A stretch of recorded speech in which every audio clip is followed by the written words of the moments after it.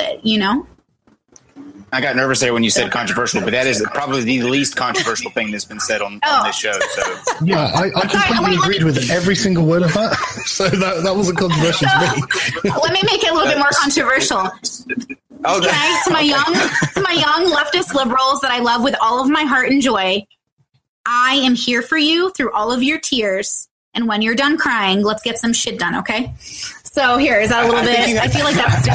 I think we have different definitions of what controversial means. Oh, yeah. Well, damn it. I tried. Sargon, do you want to take a second to kind of wrap up your... Yeah. No, you can just listen to what Britney said again. That was perfect. I completely agree with her. This is probably like the one of the best talks that we've had on here. I mean, we didn't have to interject one time. Usually it's us trying to fight between the two people that are talking over each other. That's how it's done right there. That was excellent. Okay, Steve. I told you. You did.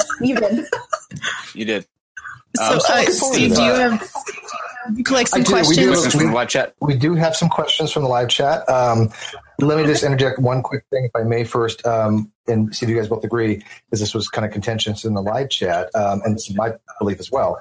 That we can argue that there are inherent rights that are natural rights, inherent by being the fact by virtue we are human, that without invoking a God, and that human rights inherently, by definition, are something that are not bestowed to us by the government. If the government gives you, quote, inherent rights, they're not rights at that point, they're privileges. Would you guys think that makes sense? Well, I think that the important thing from liberal theory, at least, is to understand that the government's purpose is to protect your rights, and your rights are inherent to you. And the legitimate, and this is why we don't find non-democracies legitimate governments. This is why people are freaking out that Trump's being pally with Kim Jong-un, because we don't consider dictatorship a legitimate form of government.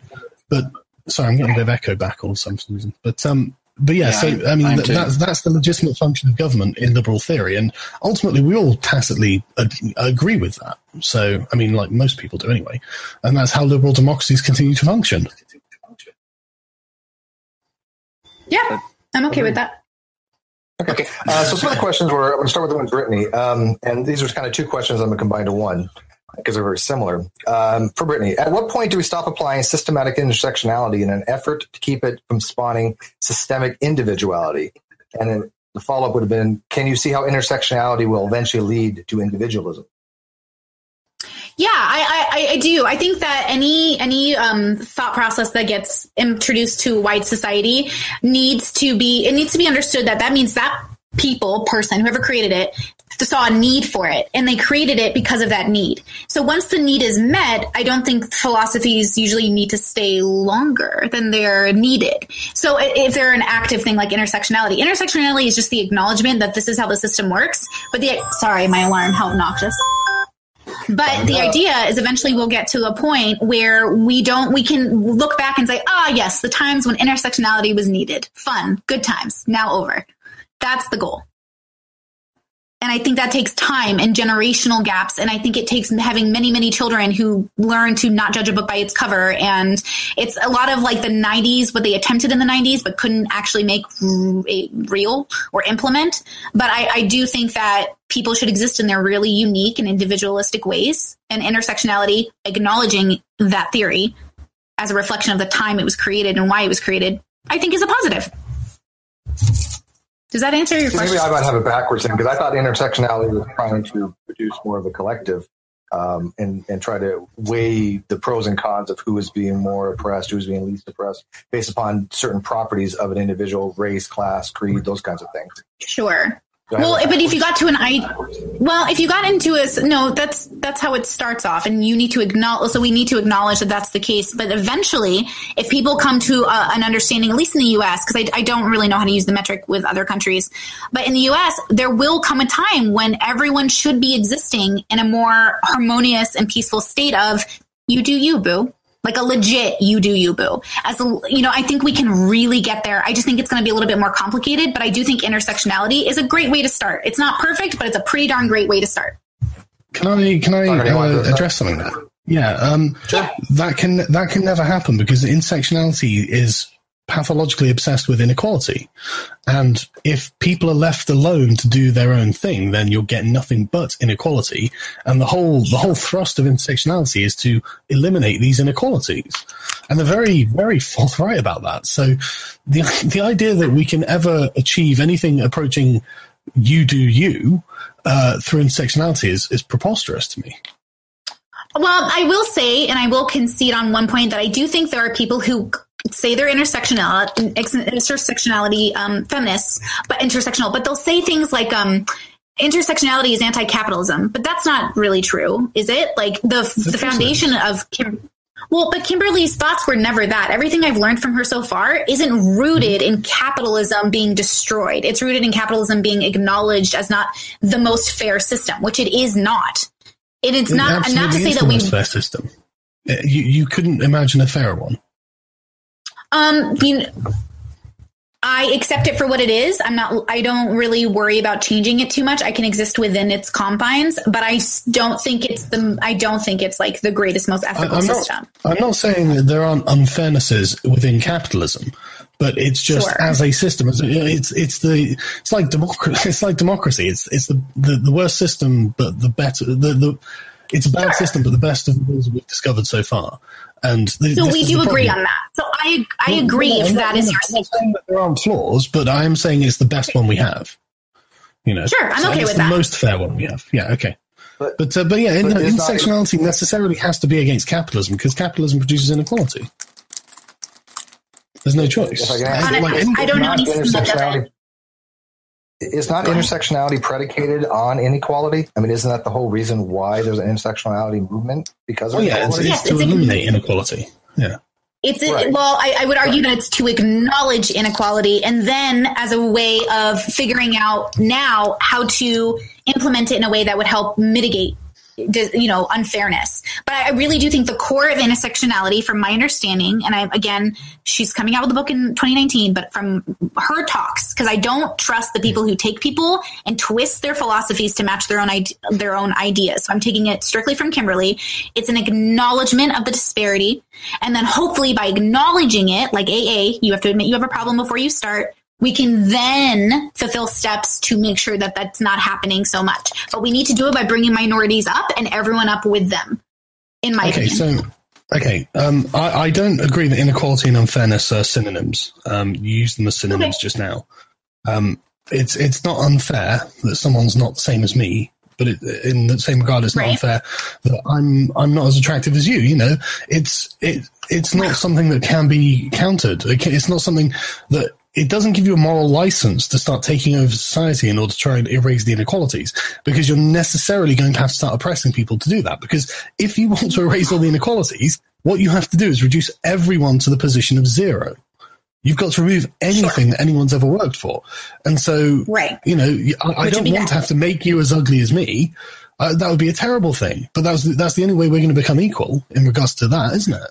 So inequality isn't necessarily a bad thing. My personal philosophy as a Britney is not that we should strive to live in a world without unfairness, or we should strive to all be the same in terms of our in terms of physical or money value, but instead that we should strive to live in a country that represents those who are saying, hey, I don't think I'm getting the things I want out of life. In what ways can I have those things? Like accessibility to jobs or accessibility to, opportunity. Disabled is a great example. Everyone in intersectionality loves disabled people right now, as do I, as do people. But sidewalks are a perfect weird example. Like there are things that everyday non-disabled physical people might not think about, but people with disabilities who have to worry about wheelchairs over curbs are fighting for representation through law.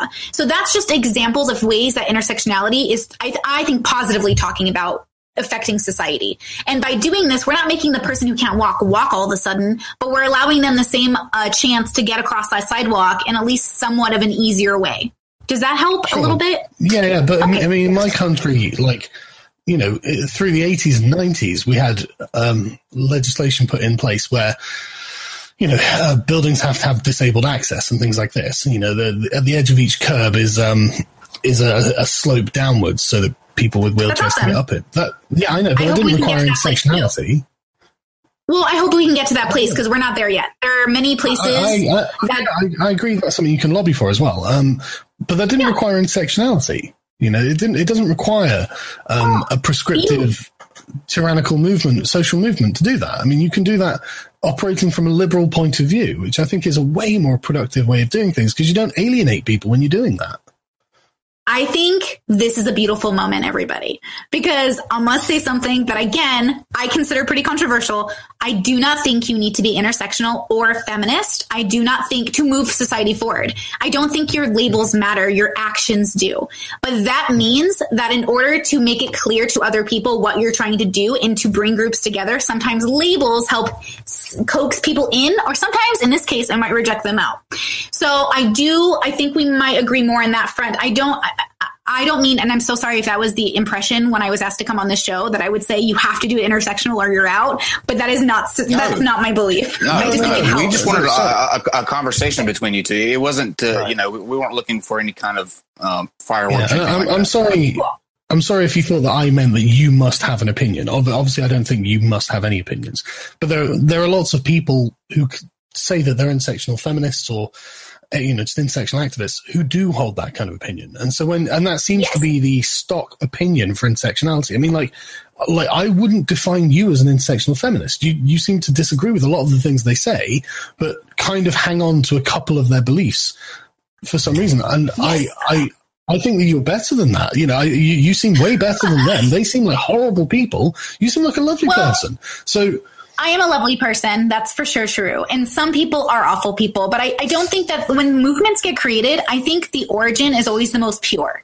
So I think intersectionality at its origin was pure. I think what it is now is not what Kimberly had intended. And I do think that I am trying to sit here as a feminist and say, hey, like feminists, we need to be a little bit more objective truth and a little bit more logical when we're implementing these advocacy wants.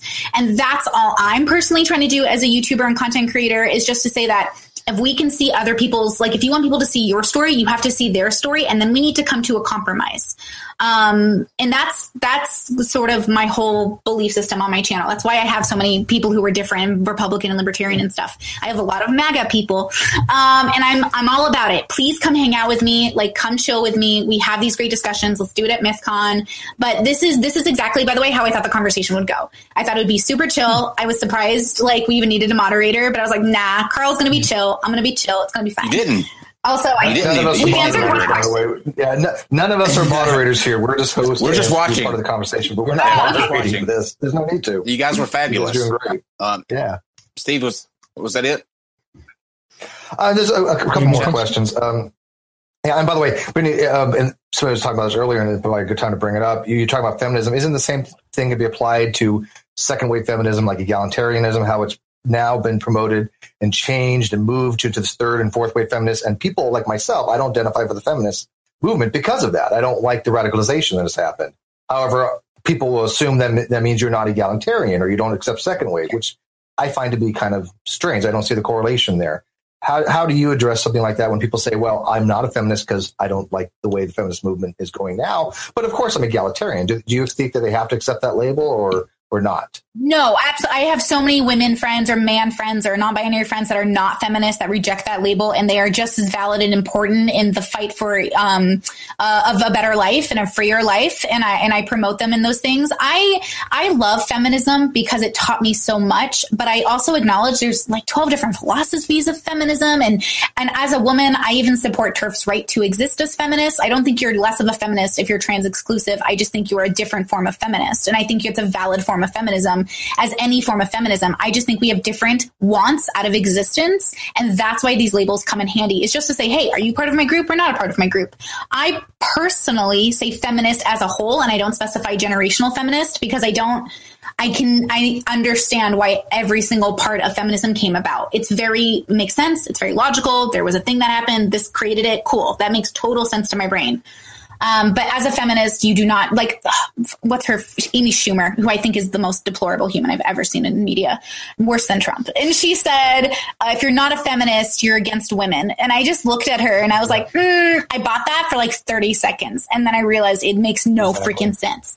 And it doesn't make sense. And it's fine that it doesn't make sense. It doesn't make feminism inherently wrong. It doesn't make anything wrong. It just doesn't make sense as a statement. It is not factually true and is not helpful.